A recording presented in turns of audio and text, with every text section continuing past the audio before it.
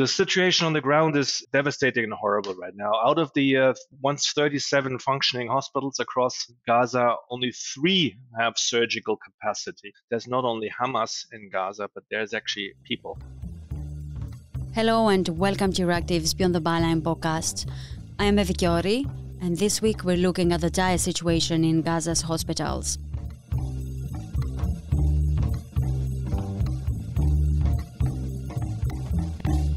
Hospitals in Gaza have found themselves on the front lines of the war. Hospitals have become a refuge for the growing number of civilians fleeing the violence, but they've also been a target. Israeli troops entered Gaza's biggest hospital on Wednesday, November 15th, and were searching its rooms and basement, according to reports, culminating in this way a days-long siege that caused global alarm over the fate of thousands of civilians trapped inside. Al-Shifa hospital in Gaza City has become the main target of the ground operation by Israeli forces, who say Hamas fighters located the beating heart of their operations in tunnels beneath the hospital, information that Hamas denies. The UN stance is clear. Hospitals aren't battlegrounds, and the situation in all Gaza's hospitals is dreadful since there is no electricity, no fuel, no water, no access to medication, equipment and food, with doctors from the ground pleading for help, resources and a ceasefire. The dire situation in Gaza unfolds with only 15 of the once 37 hospitals operating, with now merely 3 of them equipped for surgery. Patients' lives are in danger, with war-injured people and premature babies in incubators facing the highest risks. The situation on the ground is devastating and horrible right now. Out of the once 37 functioning hospitals across Gaza, only about 15 are partially functioning now, and most of them are in the south, and only 3 have surgical capacity. Christian Lindmeier is spokesperson at the World Health Organization. So that means that many crucial interventions cannot happen anymore.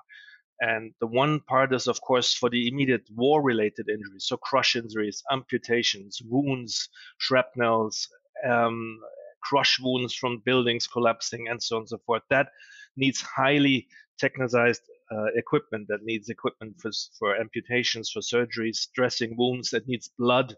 All that is not available right now in large scale, maybe some leftover supplies somewhere. But you also have regular diseases, long-standing diseases people had before. You have, for example, alone in Al-Shifa, we had 45 patients that were unable to receive their kidney dialysis, and people who need kidney dialysis and they cannot access the machines because of lack of fuel, lack of power, lack of electricity, they will die, and within a short amount of time. We had 37 premature babies that needed to be in incubators, and 3 have died to our information so far. The rest is, as we hear, still alive, and it's barely kept alive, but there needs to be a solution for this. So all these things that happen. Women are still giving birth. Let's not forget that. This is highly important. 180 women a day in Gaza are giving birth. They cannot do so under any safe circumstances. There's no system in place anymore. When there's any complication, when there's a C-section needed, or just postpartum hemorrhaging, none of this can be treated anymore in a substantive way. So again, horrible conditions, way beyond just the horror of a war and the shooting and the explosions. So the impact on the population is huge. In Gaza, the WHO's role differs from NGOs and the Red Cross. They coordinate, gather data, and communicate with ministries of health. The WHO and the Ministry of Health have reported so far around 11,500 casualties, but the number of people killed in Gaza is estimated to be much higher. We do have staff on the ground, a few national staff who are mainly working as WHO staff on the administrative level, close cooperation with ministries of health. That's what we do in all countries across the world.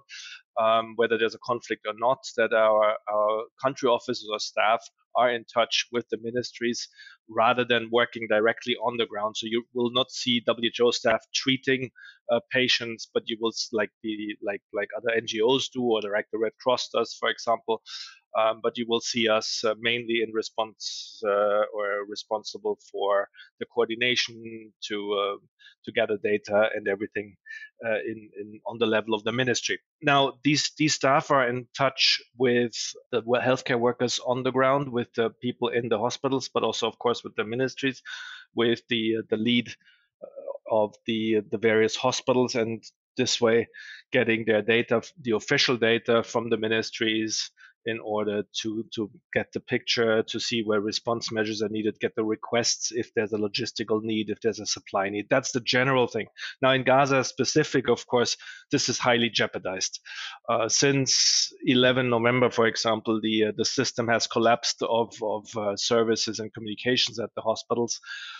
So the data have not been updated anymore, because deaths, for example, are only counted either in hospitals or in morgues and then accumulated. So if you have a death occurring somewhere outside, a body under a rubble which hasn't been detected yet or pulled out, that is not registered. That means the official figures are very likely lower than where they are in real time. And the names of every victim normally get also registered. So the Ministry of Health has actually put out a complete list of the names and ID numbers of every single victim they have registered so far. And on 11 November, the count was about 11,500. But again, we can safely assume this is way higher, unfortunately. The WHO points a notable pattern emerging. 70% of the victims from both the Hamas attack in Israel and the attack of Israel in Gaza are women and children. This underscores the disproportionate toll on vulnerable groups, highlighting the fact that the innocent are the ones to carry the toll. 70%, and that's important. 70% were women and children. That is, interestingly, across many conflicts. The same proportionality, by the way, is with the 1,200 victims in Israel who were killed in the first horrific attacks. Also there, 70% are women and children. So the ones paying the price are the women and the children. The ongoing war profoundly affects basic necessities, notably fresh water scarcity, as nearly 90% is salinated and requires electricity for desalination, which is currently unavailable. It's a lack of fresh water. There's no fresh water because the most of the water, nearly 95%, is salinated water with influx from the sea. That needs to be pumped up, that needs to be salinated. Again, that needs electricity, which is not available. Waste needs to be traced, and not only the human waste, but also the medical waste. All this cannot be safely discarded anymore. That means it's lying in the open with the starting rains apparently in Gaza now, as we have been reported. That means everything is mixed now, and the risk of infectious diseases, of lung diseases, anything is highly increasing. Despite UN and international efforts, Gaza's healthcare system struggles. Pre-conflict 600 daily truck deliveries sustained Gaza. Now only around 1,000 trucks in 6 weeks have entered the besieged territory. The lives of 2.4 million people in Gaza are on the line. So the one thing is what the UN and the international organizations and many other partners can do is have the supplies ready and be ready to supply whenever possible. And that system has been set up. Egypt has been extremely helpful. In Al-Arish, they have opened a triage hospital, a first referral hospital where patients can be brought to. The Egyptian Red Crescent is ready for the transport on the Egyptian side to bring them to this hospital, to bring any patients to that hospital and transport them further. That's for medical evacuations. Similar for bringing material in. There's a huge supply line set up outside from an airfield to the border of Rafah. There's hundreds and hundreds of trucks lining up. But maybe for a comparison, before the war, Gaza was already heavily depending on supply from outside. All types of supplies, from food, also fresh water, medical supplies, but also other regular supplies for construction, for clothing, what have you. So again, up to 600 trucks a day were necessary already before the war. Now, in that time we have now, which is about 6 weeks, around 1,000 trucks have made it into Gaza now.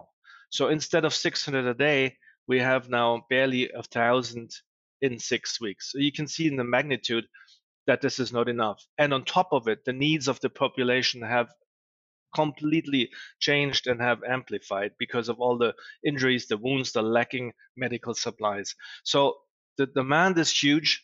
The supply line would be there until Gaza, but from there on, it's the biggest challenge. It needs the agreement of all warring parties. That's Israel, of course, but also Hamas, to grant safe access, grant transport all the way, not only across the border, but all the way to the various hospitals. Gaza had a functioning healthcare system. That 37 hospitals plus many other health facilities were well taking care of the patients with all the limits they had in Gaza, but it was functioning. So they could be resupplied and even refurbished in some kinds of electricity needs to be, but a lot needs to be brought on. First and foremost, for all these equipments, fuel. Now, fuel is a challenge because fuel is considered dual use by Israel, as it could, of course, be abused as powering military installations, military facilities, rockets, what have you. So it's understandable that Israel is very worried about bringing fuel in. At the same time, this is exactly what is needed immensely all around Gaza. The desalination plants, the water pumps need fuel. The bakeries need fuel. The dialysis apparatus need fuel. The incubators need fuel. A surgical equipment needs fuel. The lights to operate somebody under light needs fuel. Needs fuel and electricity. So everything is depending on it. And to bring this in on a massive scale is a huge challenge. Individual airdrops were done, but that, I mean, of course, this is a little help on a short moment, but it needs to be sustainable. If it's long term, it needs to be safe. Also, setting up emergency hospitals inside Gaza is theoretically possible, but you still need to supply them afterwards. And that means the same logistical chain needs to be open, needs to be controlled, needs to be checked and verified by the Israelis to be cleared. So it doesn't change the logistical problem. Similar with hospital ships outside, they can take care of some patients, but that's just the medical supply. Bringing in of supplies for 2.4 million people, that is the biggest challenge right now. Israel has given the notice to evacuate hospitals, but the biggest question is where are the injured people and patients supposed to be going? Evacuating critical patients in Gaza faces immense challenges due to logistical hurdles and constant shelling, preventing meticulous planning. Evacuation is possible from a theoretical point of view. You have also in Western countries or any country in the world, you sometimes need to refurbish a hospital and the hospitals need to relocate or patients need to be transferred. But that needs weeks and months of planning. This needs careful planning. Those with critical injuries or critical diseases need to be on constant supply with electricity or with the apparatus they're on. It needs medical staff to accompany them. It needs special equipment like ambulances, special ambulance sometimes to transfer them. So a huge logistical effort. That is all possible, but very, very impossible under the current circumstances where there's constant shelling, where there's maybe a few hours of stop on a certain, of firing stop and bombing stop on a certain road, which cannot be organized in that short amount of time. On top of it, the biggest challenge, as you mentioned, is where to. Getting them out from one place is one thing, but you cannot just drop them outside the door afterwards. You need to bring them somewhere. And as we said before, less than half of the hospitals are functioning still, and only 3 with surgical capacity. The main central hospital for Gaza was the Al-Shifa complex. So you don't have similar capacity in Gaza anymore. The hospitals in the south are overcrowded already. So add another batch there. No, it's not. It's simply not feasible, not possible. And that leaves the option, what then? Bring them outside of Gaza? Well, that would mean a mass exodus, which needs to be facilitated, which also needs to be agreed on. And the question is, are these people then allowed to return afterwards? Of course, that would be the main central question for them. So if you put all these questions in line, and many of them are political questions, you come only to one conclusion. Under the current circumstances, the military and political reality, it's simply not possible. Gaza's surveillance system is disrupted, making monitoring nearly impossible for WHO. Monthly lung infections surged from 2,000 to approximately 35,000 in the past 4 to 5 weeks. The absence of the functioning response system and the shortages in medical supplies pose a substantial risk, turning simple infections into severe health threats. There's a surveillance system in Gaza, and WHO, that is actually one of the functions of WHO, working with the ministry and the hospitals to set up a functioning surveillance system. And there was. That means you monitor where a certain case of infection occurs, you monitor the immediate environment, the family, you trace maybe the neighborhood to see if this is a wider issue or not. All this is not possible anymore. With people cramped together, over 700,000 apparently in UNRWA schools, as they report, people on the run, people on the move, with injuries, with infections cramped in small, tight places, with additional risk of infection through the unsafe water and sanitation situation. There is hardly any control. We had about 2,000 infections, lung infections, respiratory infections before the war, a month in Gaza. Now, the latest figure we had is already 4 or 5 days ago. It's about 35,000 we have so far in these 4 or 5 weeks until then. And that can only mount now and increase with the ongoing dire situation, with the personal situation and the weather situation with the rains and the mud and everything. So normally there's a system to respond. Plus the hospital or health facility is the medical supplies, the simple medicines. I mean, for a normal small infection, you don't need much. You need maybe antibiotics. If that's not available, then a small infection can become a huge risk. The impact on innocent people is what needs to be emphasized, according to Christian Lindmeier, not only in Gaza but also in the West Bank, where the situation is also tense. The call for a ceasefire remains a crucial demand to prioritize civilian lives during the war. I think the UN or the whole UN international organizations and the international community, including member states, have been very active. And what we are doing right now is part of that. It's raising awareness that there's not only Hamas in Gaza, but there's actually people. There are victims. As there are victims in Israel, as there are victims, meaning the hostages in Gaza, which also need to be taken care of, and who need to be released unconditionally, immediately.